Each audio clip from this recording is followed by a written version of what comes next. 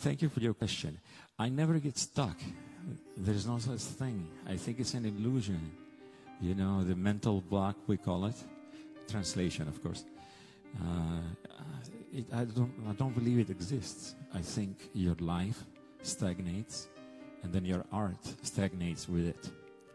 In order to write books or paint or write music or whatever it is that you do, even if you do mathematics and physics, and it's the same. We all go to the same place to create. It's a place of surrender. I'm not going to go deep into it right now, but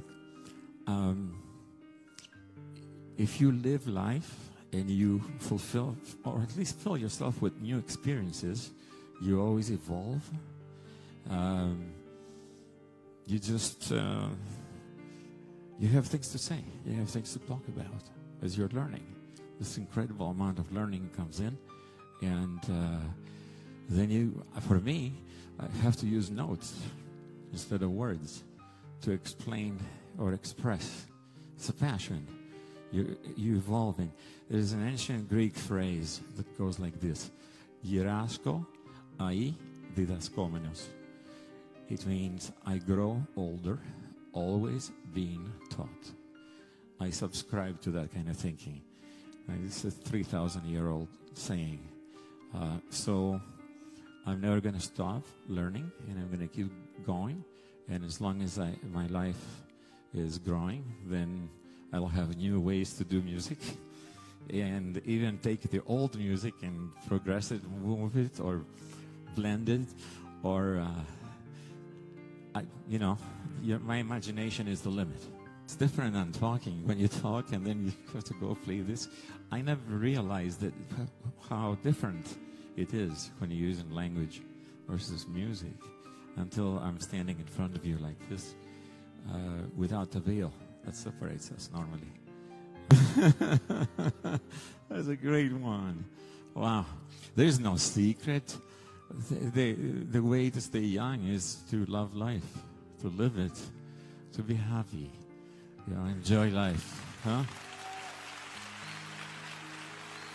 Yeah. It's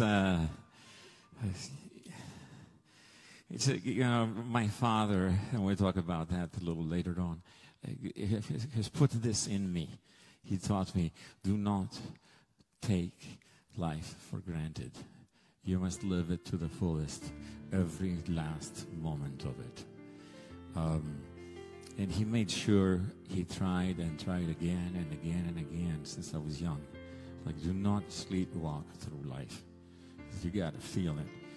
And I think what's keeping me young is encouragement from people like you that I really like, that goes to my heart. It's a very, very important piece of music for me. And after I finish playing it, I would sort of take it apart a little bit and show you the different aspects of the piece of music and what they are saying. I wrote it for my mother. I was trying to capture her personality. It's impossible. A human being is like my mother, is very intricate. See, I use the word was. She's been gone for a long time, but she's here with me tonight. She's right here. So, anyway, the song is called Felica. And, yeah.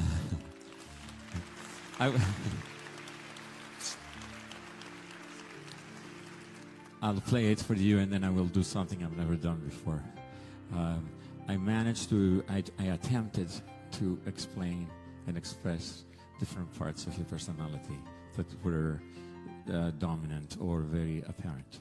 So I'll play it for you.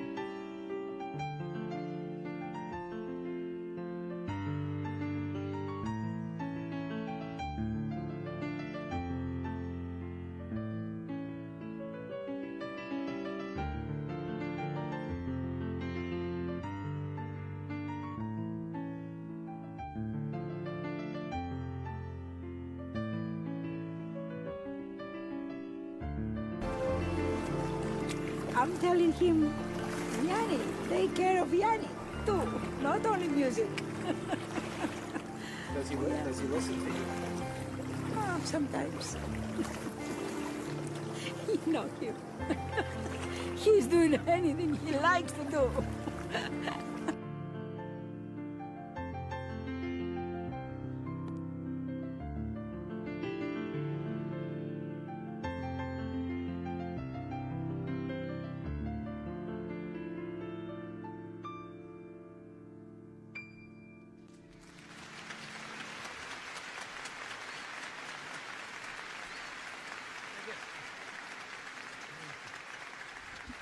Thank you.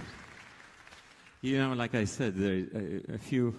I'm just going to take 1 minute and pull the song apart a little bit. Other than, you know, the beginning of the song, the main theme is about her, the core. There's a part. This is tenderness.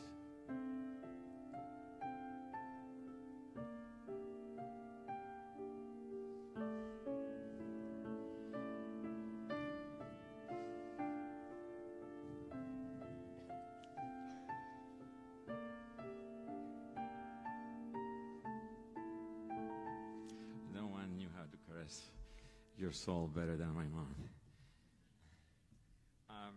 The part where it gets boisterous and it's a major key and it gets loud, it describes her zest for life. She loved life. She just lived it, danced, sang. She loved to sing every night, and she was alive. It was awesome to have her around. This is the part right here.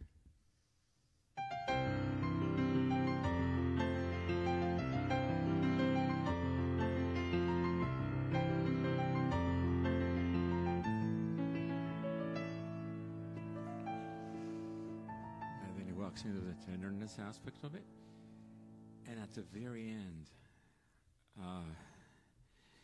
it is. I attempted to describe what her love towards me felt like to me, and it's not the word love or agape in Greek, which is unconditional love. It's a specific word called storge. It only means motherly love in Greek, and it's only used for that reason. And it's a magic word.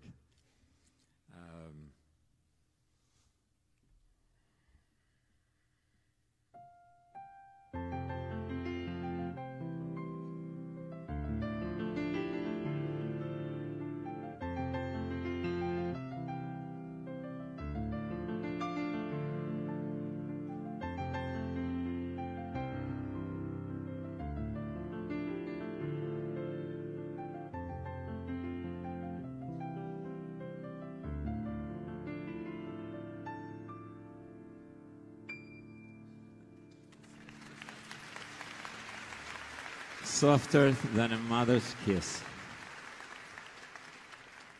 Thank you.